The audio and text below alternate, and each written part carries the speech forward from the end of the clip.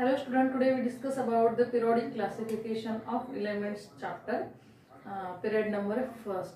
Okay, before starting our lecture, if you like my video then please like, share and subscribe to my channel. My channel name is Sharda Surose.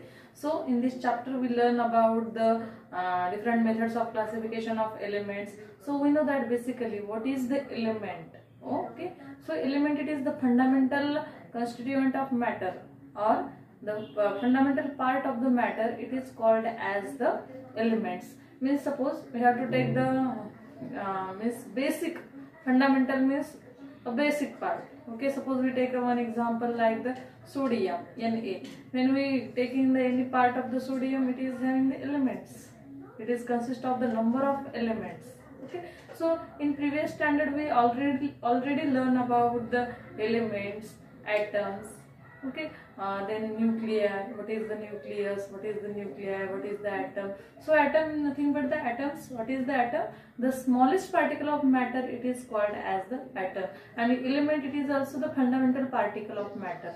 Okay, means actually it's not particle, the fundamental, the composition or fundamental part of the matter, it is called as the elements. In an element, the number of atoms are present and all the elements are only one type of element. Suppose we take one example like potassium. When we taking any atoms of the any part of the potassium, in that part the number of atoms are involved and all the atoms contains in the potassium having only one type, means all are the only sodium, only potassium's atoms are present in the potassium element. So this is the basic, but we know that in the periodic table nowadays there are 118 elements we see in the periodic table, but before 1800 years before that, only 30 elements are known to the scientists and also known to us. So that time they are classified in a particular manner, but after that a number of elements are discovered day by day and all they having a different properties. They are not like to the previous 30 elements. They show the different property and it depends on that different property. The elements are classified, means the new and new methods of classifications are improved, and today's lecture we see about the different methods of classification of elements that are discovered by the different scientists. So today's lecture we see about the Dobereiner triads. Dobereiner triads, it is also one method to classify the elements in a particular manner. Okay, so today we see about what exactly and which phenomena and which postulates are given by the Dobereiners and how they prove the elements. They are present in the elements and how they are making the group of elements according to that. So today we see about the Dobereiner triads. Okay.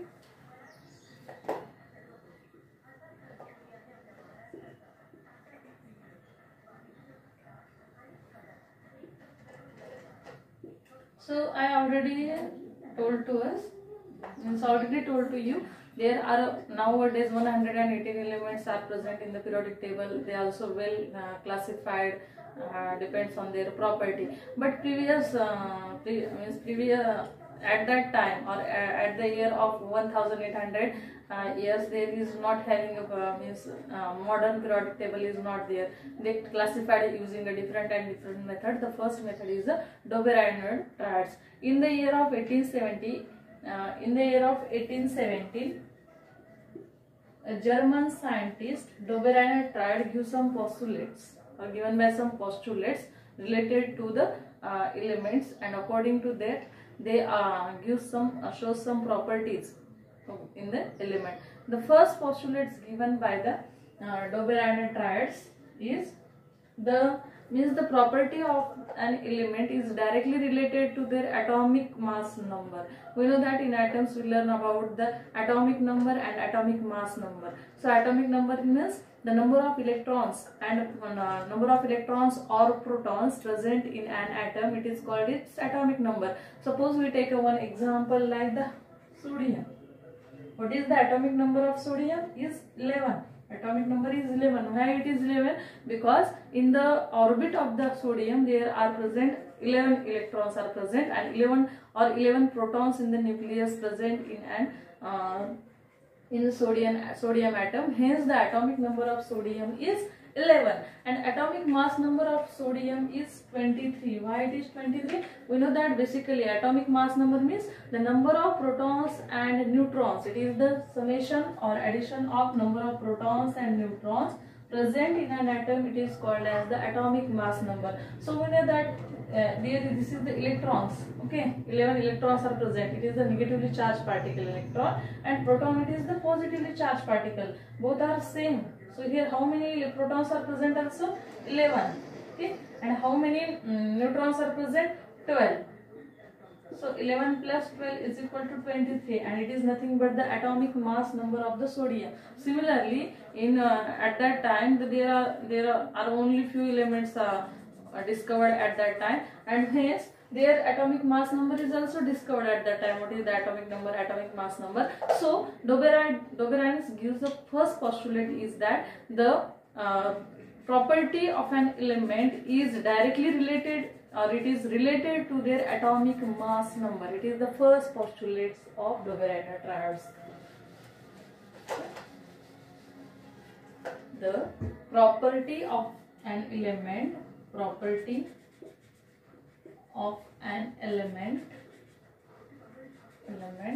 is related to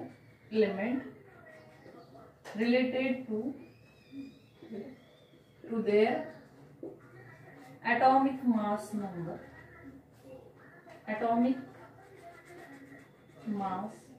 It is the first postulate of Dobereiner triads.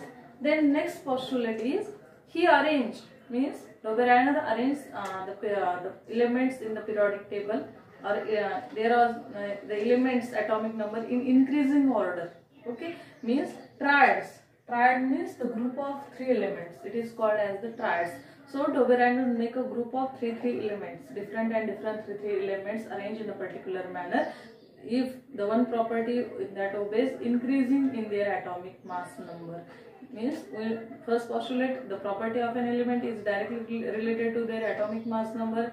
Second postulate is he arranged the elements in such a manner that this is the order of their atomic mass number is increasing in order.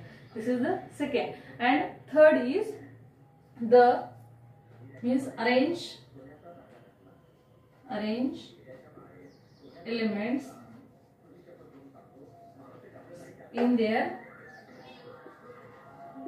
increasing atomic mass number. This is the second postulate. And third postulate, when he arranged the group of 3 elements in increasing in their atomic mass number, that time the atomic mass number of the middle element is the mean of atomic mass number of other 2 elements. It is the third postulate. The atomic mass number, it is very important. The atomic mass number of middle element is mean of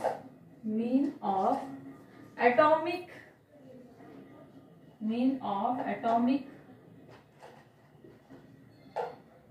mass number of other 2 elements.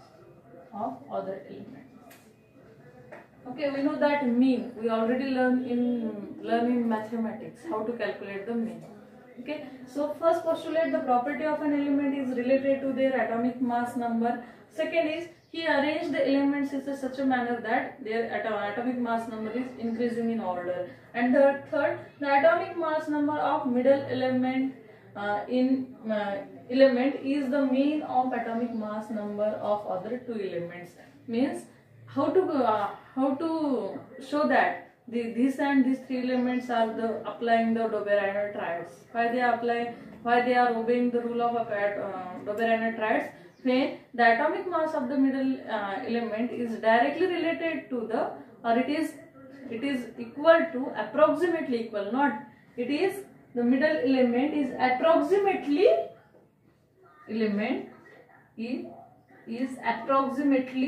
not exactly. It is the approximately. This word is very very important. Approximately the mean of atomic mass number of other two elements. Okay, approximately means it is not exactly equal. It is approximately or near to this value. Okay, so it is the approximately. So it is the third postulate. We see the examples of Dobereiner triads. The first example of Dobereiner triads is lithium, sodium and potassium. We know that the atomic mass number of lithium is 7, atomic mass number of sodium is 23 and atomic mass number of potassium is 39. Okay, so he arranged. This is the Dobereiner example of Dobereiner triads. This example obeys all the properties. The first property of all the postulates. Property of an element is related to their atomic mass number. This is the atomic mass number.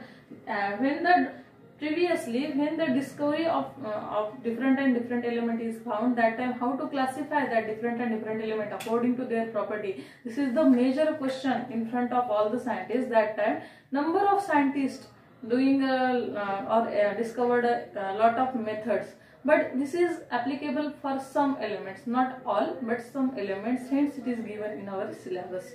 Dobereiner triads. See, property of an element is directly related to their atomic mass number. When we will think about the Dobereiner triads, that time we only think about their atomic mass number, not about their atomic number. We think about their atomic mass number. This is the first thing. Second, arrange the elements in their increasing order. Suppose sometimes the sodium is given firstly.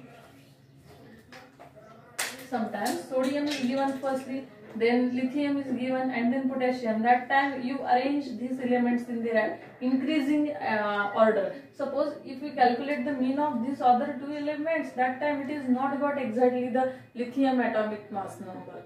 Okay, so it is the wrong. So that time you arrange the elements in their increasing atomic mass number. So firstly you arrange the lithium because the atomic mass number of lithium is 7. After that the sodium, atomic mass number of sodium is 23, and after that the potassium because atomic mass number of sodium is 39. We arrange the elements in increasing in their atomic mass number. And third, the atomic mass number of middle element. The atomic mass number of, we can calculate the atomic mass number of this middle element. If you know the atomic mass number of lowest element and atomic mass number of the highest element, that time we calculate the atomic mass number of middle element. How to calculate? It is the mean of atomic mass number of other two elements. So the atomic mass number of sodium is equal to the atomic mass number of lithium, that is the 7, plus the atomic mass number of potassium is 39 divided by 2. Calculate this. What is this? 16. 46 divided by 2 is equal to the 23, and 23 it is nothing but the atomic mass number of the sodium, and hence the lithium, sodium and potassium, it is the example of Dobereiner triads. Okay, then we see about the next one example, another example.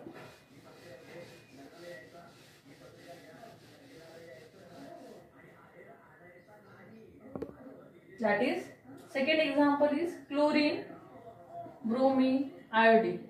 Here the atomic mass number of the chlorine is 35.5.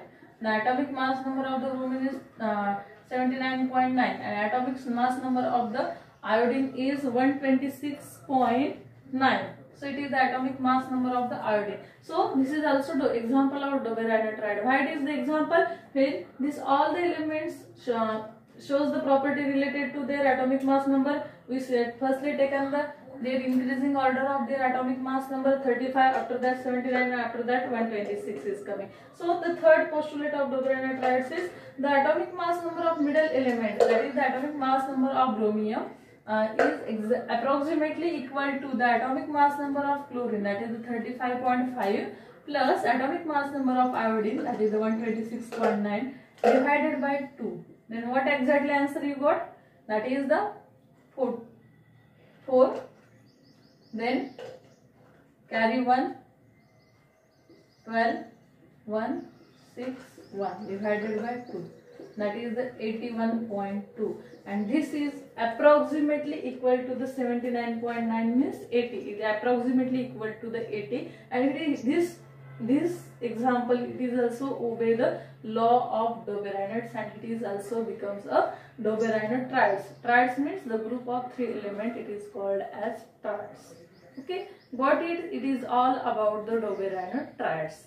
This is the one method of the classification of periodic table. Okay, in 1870, a German scientist suggested that the property of an element is related to their atomic mass number. He arranged the element in a particular manner, that is the increasing in their atomic mass number, and give one postulate. The next postulate is that the atomic mass number of middle element is approximately equal to the mean of atomic mass number of other other 2 elements. It is the third postulate. That time, this Dobereiner triads law is only applicable for few elements, not to the all elements. Hence, this law is also fails. And again, the new scientists discover their own method of periodic classification of elements. That is, the new method is Newland's laws of octaves. We see this Newland's laws of octave in next period. So today we only see about the Dobereiner triads. All of you got this Dobereiner triads methods. Okay, so you see that video, you see this video and take more and more information about the periodic classification of elements. So today we stop here. Thank you.